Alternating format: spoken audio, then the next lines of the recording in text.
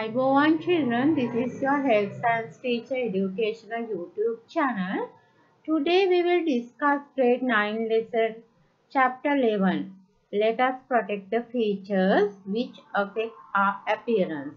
Let us protect the features which affect our appearance. Chapter 11. Take your textbook and turn to page number 11. Let's read the first sentence. Our body is a wonderful biological creation made to live and continue life. It's a nice phrase, isn't it? Our body is a wonderful biological creation made to live and continue life. So, then what is your responsibility?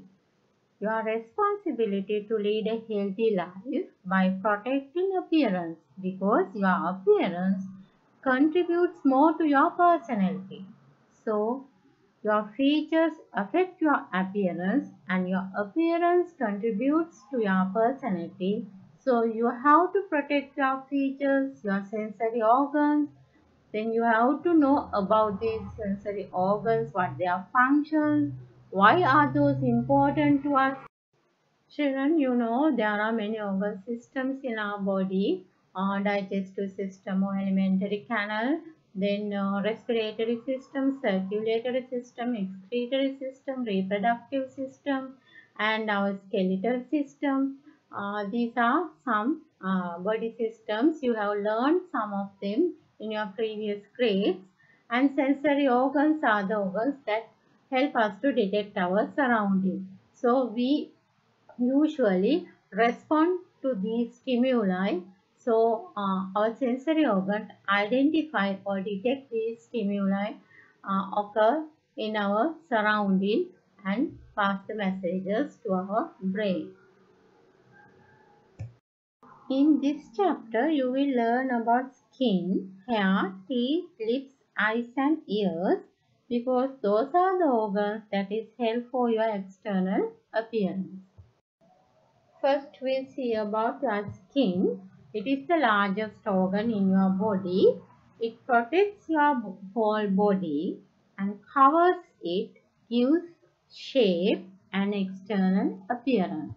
Then your skin shows adaptations, adjustment. Okay, these adaptations, some of these adaptations are some places in your skin are thicker than other places, because these are the places to expose to the friction, like the soles, feet and palms in your hands.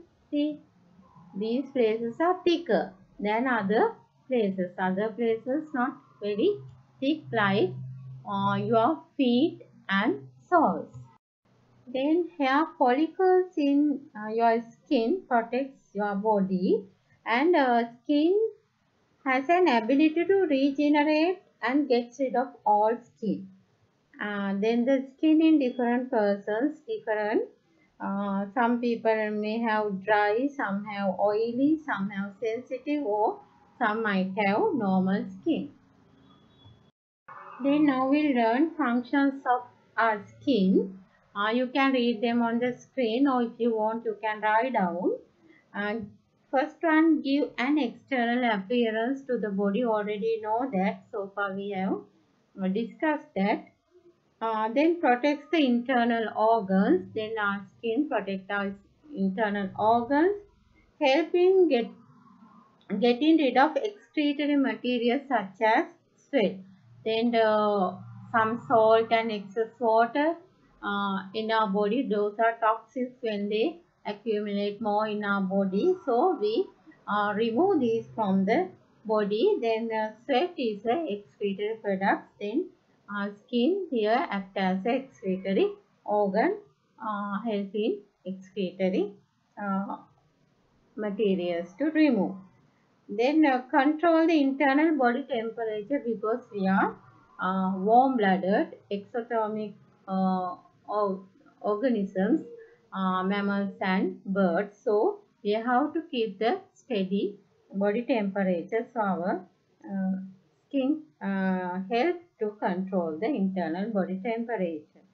Then as a sensory organ, the skin reacts to heat, cold and pain from the external environment.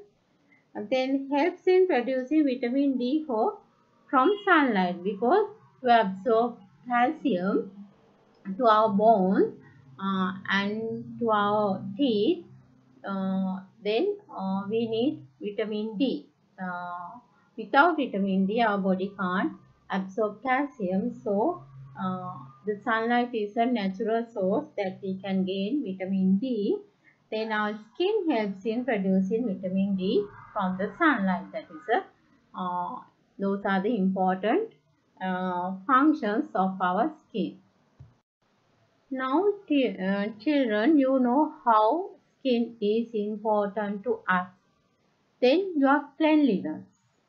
You have to concern about your personal hygiene. Otherwise, if you fail to maintain your personal hygiene, you might get skin diseases.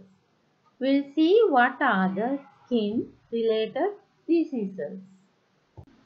You can see them on the screen. I will read one by one. Pityriasis, scabies, eczema, sweat rash, skin cancers, leukoderma, psoriasis, allergic dermatitis. Pityriasis, aluhang, scabies, hanuhori, eczema, dada sweat rash, dahadiya bibili, skin cancers, samepirika, leukoderma, sudu kabara, psoriasis, potu kabara, allergic dermatitis, sadhana skin related diseases. Now we see preventive methods or healthy ways of preventing skin diseases. Okay, you have to take nutritious food. You already know vitamin D, vitamin A, minerals, protein. You have to consume these the food that contains these micro and macro nutrients for a healthy skin. Then drink adequate amount of water, usually 7 to 8 glasses, so you might take 1.5 to 2 liters per day. That also depends on your body weight, but you have to drink adequate water. This water should be clean water. Then keep your skin clean. That is to maintain your cleanliness. Okay. Then we'll see some good habits. You can bath daily, or you can wash your body twice a day. You have to use Colgate product to wash your body. Then if you want to use bactericidal soap, you have to obtain medical advices, because there are some useful bacteria present on our skin. These bactericidal soap might kill those useful bacteria, so you have to take medical advices before you use them. The next one is protect the skin from the harsh sunlight. Early morning sunlight is hell, because it is a natural source to gain vitamin D. But a strong sunlight has ultraviolet rays that is harmful to our skin. Then our skin also can get burned from the strong sunlight. So by applying sun protection creams, by wearing suitable clothes, and you can carry an umbrella when you go out. Then these are the some methods that you can follow to protect your skin from harsh sunlight. What is the next point? Refraining from applying unnecessary makeup creams. Okay, you may try out many makeup and creams for your skin, maybe various purposes, but many of them, actually most of them, may contain toxins. These toxins may cause discoloration of your skin. Not only discoloration, it may lead until skin cancer. So, if you're going to apply these creams and other makeups, it is a good way to use these things under medical advisors and approved products, good quality products. That is to refraining from applying unnecessary makeup and creams. Protect from accidents also help to keep your appearance as well, because during accidents your skin can be injured due to falls, pricks, burns and cuts. If you can get cure from these injuries, but the scars on your skin will remain for a long time. These scars not good for your appearance, and you won't be suffered from these scars if you can minimize injuries can be happen to your skin. Next, our hair. Hair also affect our appearance. Our brain is protected by our skull. It is located in our skull. So hair gives protections for our skull and as well as the appearance. When you were infant, your hair helps you to maintain your body temperature by reducing the loss of heat through your surface area of the head. Then we all know hair grows and summer hair falls off every day. The live section of the hair follicle is inside your skin, and the section that above the skin is not alive, so you can comb and style your hair as your desire. Now we'll see hair diseases related to hair. Dandruff, Tinea capitis, psoriasis, head lice. Dandruff, Tinea capitis, උඳු ගොව්වන් කෑම කියලා අපි සිංහලෙන් කියනවා. Psoriasis, පොතු කවර, head lice, උකුණක්. Now we'll see what are the healthy habits that we can follow to prevent from the diseases that we discussed earlier. Then eat food enriched with vitamins and minerals. Then food like green leaves, fruits, green vegetables. These are the food that contain more vitamins and minerals. Then you have to add these food to your daily meal. Then you have to keep your hair clean. You can bath daily. Then when you go out, to protect your hair from harsh sunlight, then you can cover your hair and you can wear a cap or a hat, or you can take an umbrella. Then you have to use recommended hair oil and cleansers. After you use cleansers, you have to wash your hair well. Then when you use hair products, those products should be standard products with very less chemicals. Then you have to prevent from artificial hairstyles, because the chemicals that use when you put these hairstyles, they are not good for your hair. Then always you have to mindful to use standard hair products to protect your hair and as well as skin of your head from these diseases related to hair. Then we'll see about nails. Nails are formed by thickening of skin on the fingers and toes. That is to protect your fingertips and toes from the friction. Then the tip of your nail is not alive. The start of the nail on the fingers is known as the nail root or a matrix. That is the live section of your nail. Now we see some diseases associated with nails. Nail diseases, fungal diseases, blisters and nail bed infection.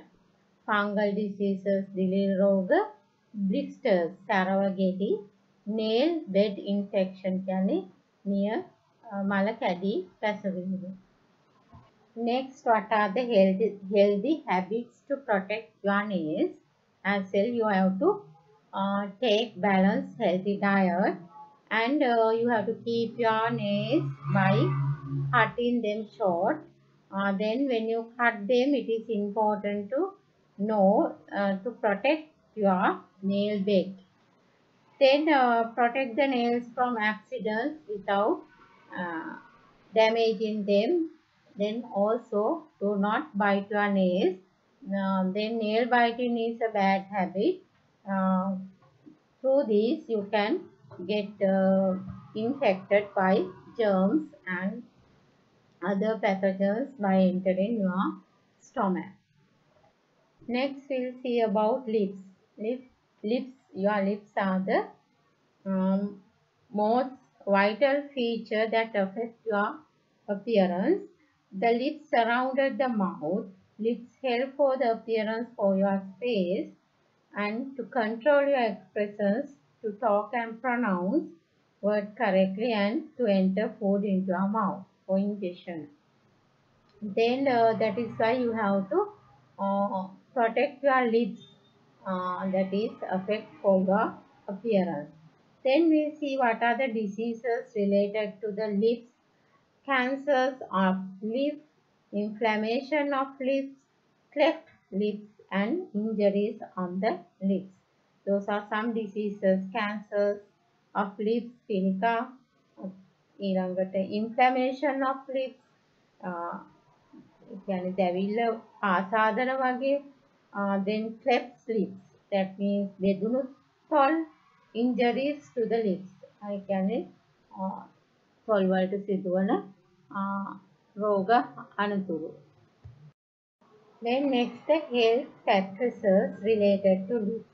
As well, you have to consume nutritious food and also adequate water. Then avoid eating and drinking very hot or very cold food and drinks. That is very important to protect your lips. Then protect lips from accidents as well. Refrain from taking harmful drugs and alcohol. Then another thing is refrain from chewing betel or using products of areca nut and tobacco because it may cause cancers. It is very harmful to your lips and your mouth. Then students will see about our teeth. Then teeth help for mechanical digestion of food. That means to be absorbed to the blood, food needed to be break out into small particles. So our teeth, by cutting, tearing, chewing and grinding them, do mechanical digestion. Then we have two sets of teeth. First we get milk or deciduous teeth. Then while falling off these teeth, we get our 32 permanent teeth. We had 20 milk or deciduous teeth. There are 4 types of teeth called incisors, canine, premolars and molars. When we see the dentition, there are 16 teeth are in the upper jaw and the 16 are in the lower jaw. Then we had incisors, canine and premolars in our deciduous teeth. We didn't have any molars in our deciduous teeth. But in the permanent teeth, there are 32 permanent teeth in these 4 types. Incisors, canine, premolars and molars. You can see their shapes and their functions. Incisors to cut food. Canine, that is grabs and tear food. Then carnivores have very sharp canines because they have to tear flesh of other animals. Then premolars to grind and chew food. Molars to grind food. Then we see what are the diseases related to teeth. Diseases related to teeth. Decaying of teeth, tooth wear, discoloration of teeth, gum disease, crooked teeth and dental traumatic injuries. Dental traumatic injuries කියන්නේ අනතුරු නිසා සිදුවන දත්වලට සිදුවන හානි. Crooked teeth කියන්නේ දත්වල විකෘති දත් තිබීම. Gum disease විදුරුමස් රෝග. Discoloration of teeth දත් දුර්වර්ණ වීම. ටූත් එයා දත් ගෙවී යාම, decaying of teeth කියන්නේ දත් දිරා යෑම. Now children, we will see what are the healthy ways of looking after your teeth. You have to take food enriched with minerals and calcium. Reduce the consumption of sweet, soft drinks, junk food and sticky food. It's a good way to keep your teeth healthy. Then if you can rinse your mouth after you eat sticky food or sweets such as toffees, biscuits, then you can reduce the damage that can be happen to your teeth, because these sweets might cause cavities on your teeth as bacteria feed on these sweets. And the toothbrushes with small heads and soft bristles are the recommended ones. And coarse items such as sand, charcoal or tooth powder are not recommended to brush your teeth. And children, no point to use your teeth to break bottle tops, bend or break wires, cut glasses to open bottles lid.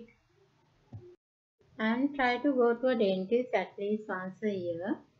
And also you have to take dental advices immediately after a dental or a facial trauma, even though it is a small or not visible damage. And next, your eyes. That is one of your sensory organ. First we'll see what are the diseases related to the eyes. Red eye, secretions or styes, glaucoma, cataract, then nutritional deficiencies, irregularities. Those are some of eye diseases. Then we see what are the healthy ways to protect your eyes. Green vegetables and yellow fruits, very good for your eyes since they contain vitamin A.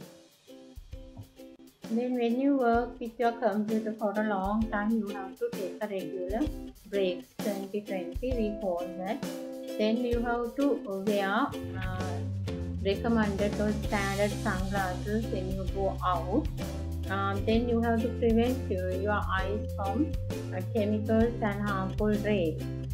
Do not use any eye drops or any ointment to your eyes without medical advice.